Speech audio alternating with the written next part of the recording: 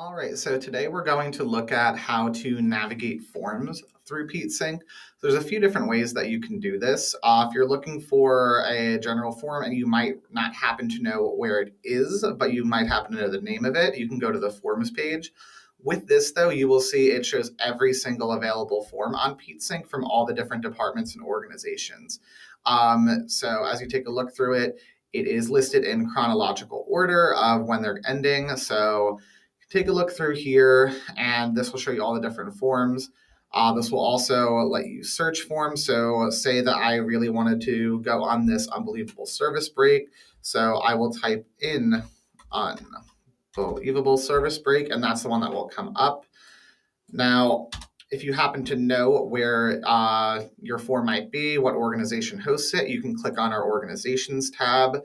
Say you're looking to do something related to your organization managing it, you can go to the Leadership and Student Organizations page. So for that, we can look up that campus department.